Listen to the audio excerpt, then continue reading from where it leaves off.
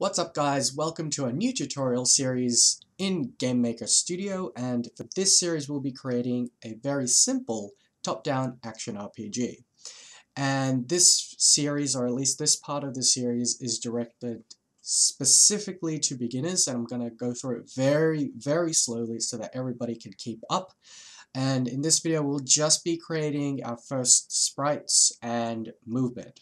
But before we actually get into all the programming and creating the sprites, we should take a look at some of the essential buttons that you'll need to know before we get started. So the first button is up here, which is the first three buttons. We have create a new game, we have open a new game. We don't really need to know those for now, but we do need to know that there is a save button.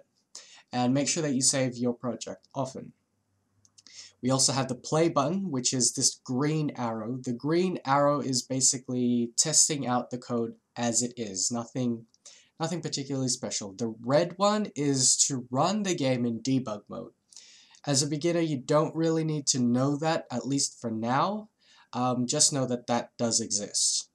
The next buttons that we will need for this entire series would be the create a sprite button, the create a background button, create a script button, create an object, and create a room. Now for this part of the video, we will only be creating a sprite, an object, and a room, and that's it. So let's get right into it because we have a fair bit to do. So let's create our very first sprite. I'm going to call it view sprite. A lot of people tend to write SPR sprite, and that is pretty much, that's come out of GameMaker's old tutorials. I've been using GameMaker since GameMaker 5, I think it was, and then I upgraded to 8, and now I'm here in Studio. So, you know, if that gives you any indication of how long I've been using GameMaker, that's just what I do. But I just call it view. What's important is that the names of the sprites and the names of the objects are different. That's all you really need to be concerned with right now. So, you know, anything that has some sort of prefix or suffix at the end, I don't know, it's up to you. So I should call it view player, not sprite, because that's pretty generic. Now we click on edit sprite, and we can create a new sprite pressing this sort of white piece of paper icon. And we'll just leave it at 32 by 32 settings. Double click the image that it generates. Make sure you select the fill tool and right click. The colors of the right and left are determined by what's in these boxes. So say we want to create a red character instead. Yeah, bright red. There we go. We've right clicked because it's in the right section. When we right click there, it comes up red. If we left click, it's black, but we'll make it red. Cool, awesome. Don't touch the origin section. If we press center on that, it basically comes up as that, but we don't want that to be up there. We want it to be in the top corner because some of the collision stuff that we'll be doing is pretty reliant on the origin, so we want to just make sure that it's in the top corner, which is 0, 0. We're going to create another sprite, which is basically the wall sprites that we'll be using. So we'll call it view. We'll call it view collider, not wall, because we won't just be using it for walls. We'll be using it for other things as well. So again, we'll just create a new sprite, leave the settings as they are, but this time we'll fill it with black, just so that there's a difference. Awesome. The next thing that we're going to do is go straight into creating an object. So this green ball button will create an object, and I'm going to call the object the player. If I named it view underscore player and I attempt to click OK, this error will come up. A resource with this name already exists. So by naming it, by naming your sprites view underscore player or view underscore collider or whatever you want to call it, you're ensuring that there is a difference when it comes to create objects. I'm not entirely sure why GameMaker does that. It's the first time that I've actually come across that. Now that I'm using other engines, some of the things here in GameMaker are kind of, I won't say useless, but a bit strange and counterintuitive. But there's nothing we can do about that. So we've created our player object. We'll click OK. and we haven't actually assigned a sprite. So in this section we can assign sprites, and we obviously want to assign the player sprite because this is the player object. We'll create another one and we'll call it Collider, and I've already assigned the sprite, but we're going to call it Collider. And finally we're going to create a room, and in this room we are going to call it test room. When it comes to creating projects, I always like to create a test room just so that I can test out all the gameplay mechanics and things like that within a small space. Because if we go ahead and start building all the elements of the game, like the environments and all that, and it turns out the code doesn't work, then you've wasted your time building an entire, I don't know, level or an entire game, and you find out that the game doesn't actually work. So build a test room, just leave the default settings as is and it's fine. You'll be able to work with that. So here's our little room, our game that we've got going. I'll just add in some extra stuff. This will be useless. The colliders will be useless at this stage because we're just going to focus on movement. If we run the game, however, we will find that we will not have any input because we haven't actually programmed anything. So I'm pressing the arrow keys, I'm pressing the WASD keys, nothing is happening. We haven't had the time to write code. But we're going to do that now. So here in the player object, we're going to click add event and we're going to use the create event. And basically the create event gets run once at the start of the game or when the instance is first created. So that's just to give you a heads up. In the side here we're going to go to the control tab. So by default you're in move, you want to go to control, and you're in control. You're in the control tab because of this green line that's pretty much highlighted. And in the code section we're going to drag and drop this icon. This is the only drag and drop item that we'll be using, and it's in the create event and it's called execute a piece of code.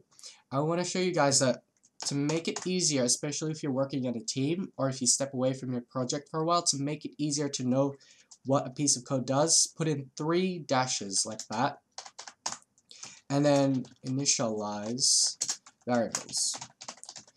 And basically what it does is gives it a title. See? Initialize variables. So the variables that we'll need are x speed, and we're going to set that to 0. Now, before we actually go on, there are 2 things that are similar to x speed. There's x, which is your actual position, and then there's speed, which is an inbuilt variable. You don't want to use the speed variable because that is actually got to do with the physics, I believe. And we don't want to do that. We want to do things the sort of, retro way. We also need a y speed, so it's the exact same. And we need a move speed. This will become clear at the end. Just for now, just follow along. The move speed is basically what we're going to use to actually move our character around. And the x and y speed are variables that will be changing when we press certain keys. So for now, just leave it at 2. I'm going to leave it at 2. You can put whatever number you want there. We're going to add a new event, another event, and it's going to be a regular step event. And again, we're going to add in code, but this time we're going to get inputs. Input. Done. And it changes the name of it. So now we know exactly what goes on. Get input. So the first thing that we're going to do is create a variable called left. And for that, we are going to assign bracket bracket. No, we don't need that one. We need check. Is it check? No, it's keyboard check. Keyboard check basically looks for whether or not you've pressed a key. So up, down, left, right, A, WASD, whatever keys you want. And it comes back as either true or false. And keyboard check VK, and we'll go left. Basically, it's checking every frame. The game checks to see whether or not you're pressing the left key. If you are, that will come up as true. If you're not, it will come up as false. Remember that you have to use keyboard keyboard check and not check underscore pressed or released. Otherwise, it will check if you've tapped it, and it won't continuously check. The next one we'll do is write keyboard check VK write. And then we'll do the same thing for up and down. Up equals keyboard check VK up. And we'll also do one for down, because obviously this is a top-down RPG. We want to make sure that it sort of makes sense to have up and down. Unless, of course, your game does not have up and down motions, so it might be a platformer or something like that, then that's fine. That's alright. Alright, we've pretty much got input, but we won't be able to move yet. I'm going to open up the initialized variables that we create, because we're about to affect the X and Y speed.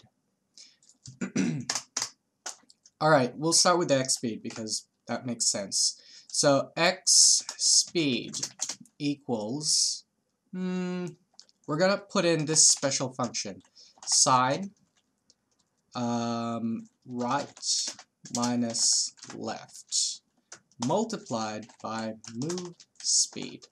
Alright, I'm going to take my time to really explain this properly. Sine basically forces the values that's inside the brackets to equal 1. And essentially, if we didn't have that, actually, I'll show you what happens if we don't have sine. First, we'll start off like that, and then we'll go y speed as well. Equals, what is it? What would it equal? It equals down minus up multiplied by move speed. And then we also need to affect x plus x speed, obviously. And y plus equals y speed. Alright, before I start explaining what that sine function was, let's take a look at what I just wrote here. So our x speed is right minus left. That's because this actually equals 1 in secret. Whenever a bool value in GameMaker is true, it will equal 1. If it's false, it will equal 0. So if we go right, which is positive on our x-axis, minus left, so basically minus 1, we will get 0. That's because we're holding down left and right at the same time. But if we're just pressing left, then we get -1. And if we're pressing right, we get +1. The same thing applies to up and down. And we're multiplying whatever value comes out of this, comes out of the brackets by the move speed. So if we were going, say, right, and we weren't pressing left at the same time, so 1 times 2 equals 2. And so x plus equals basically takes the current x value and moves it across 2 pixels. So let's try out the code as it is. So just wait for it to compile. Okay, I'm pressing left, so I'm going left. I'm going left at 2 pixels at a time. You won't be able to see it because 2 pixels is a pretty small value, but it's noticeable. If I go right 2 pixels at a time. Same thing with up and down. Right? Now, here's where that sine value, that sine function, comes into effect. If I go left and right, up and down, you can see that the speed is pretty consistent. Would you agree? I hope you do, because I can't exactly answer your questions. But if we go diagonal, you can sort of see that we're going somewhat faster than we would if we were just going straight up, down, left, and right. If you're making a game that doesn't restrict you to grid movement, the way to fix that is to actually add in the sine function. The sine function basically forces the numbers to come out as exactly 1, 0, or -1. So it'll equal +1 if we're going right, and it will equal -1 if we're going left, and 0 if we're pressing no keys, or if we're pressing right and left at the same time. Now that we've added in the sign functions, we're going to save our project because we don't want to lose our progress. We're going to play the game, and we're going to go up, down, left, right, so nothing's changed. Now we're going to move diagonally, and the change in speed is negligible. There are other ways that you can actually write this. The other ways that you can write it is to sort of put it into another variable here in the middle before you actually before you multiply it by move speed. But this is probably an easier way to go about it, for beginners anyway. It's something usable, but eventually we'll be cleaning up the code and making sure that everything sort of sets out correctly. Anyway, that's all for this video. If you want the notes that I've got, because I have some GameMaker notes, and if you also want extended videos and exclusive content, come check out my Patreon page. There you'll be able to check out exactly what's coming up in the next video, as well as you get other rewards as well if you want concept art, access to webcomics that I'm drawing at the moment. Then it's all there on my Patreon page. The link is below. Thank you guys so much for watching. Stay tuned for the next tutorial.